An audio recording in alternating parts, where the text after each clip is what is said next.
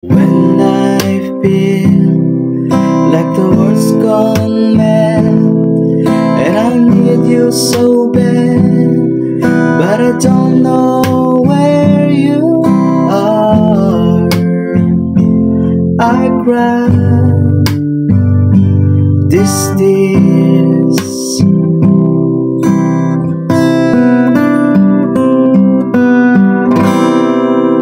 Count on You by Tommy Shaw, yan ang ituturo ko sa inyo ngayon. Sa kantang to, ilan lang yung mga chords na gamitin natin. Ito yung C. Gagamit din tayo ng C6. Ayan. C major 7.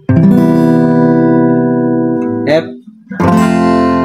Tapos G. Ayan, kunti lang, di ba? Tapos ang strumming pattern nito ay ganito lang. Down, top, down, down, up. Ayan, per chord. Isa pa. Down, top, down, down, up. Tapos lipat ka ng panibagong chord. Down, top, down, down, up, down, top, down, down, up, down, top, down, down, up, down, top, down, down, up, down, top, down, down, up, down, top, down, down, up. Yan. Okay? Umpisahan na natin ang verse. Ang first chord ay C. When I feel, tapos C6, like the world's gone mad. Ayan. Pwede rin, pag nag-C chord kayo, ganito ang gawin nyo. Yan. Nakaangat lang tong ring finger. Para pag nag-C6 kayo, madali na lang. Ididiin nyo na lang pa ganyan sa third string. Ayan, di ba? Try natin. When I feel like the world's gone mad. Di ba mas madali, When I feel like the world's gone mad. Ayan, pwede rin ganyan. Pili na lang kayo kung saan kayo komportable. Play na natin ang dire-diretso, First chord, C. When I feel like the world's gone mad. Tapos C major 7. But I need you so bad. Tapos C. And I don't know where you are. F. I cry. G. These tears. C. Tapos bass.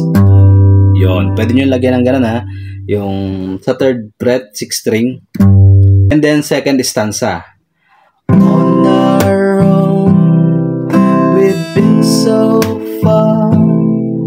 We've soon not alone. We've got it real. Same chords lang, Star, F. And still true. Yan.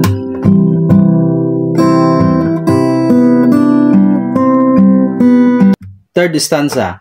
Friends have come and gone. Some have left. C major 7. C. Before F. They made me blue. C. Tapos pang-apat na stanza.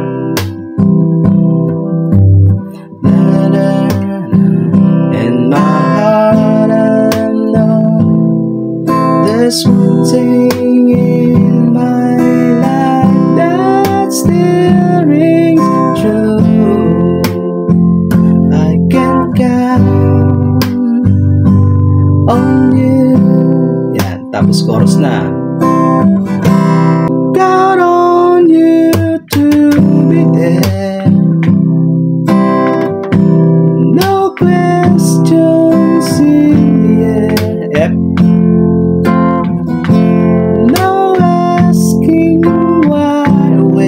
C. No looking back. G. Ulit lang. Count on you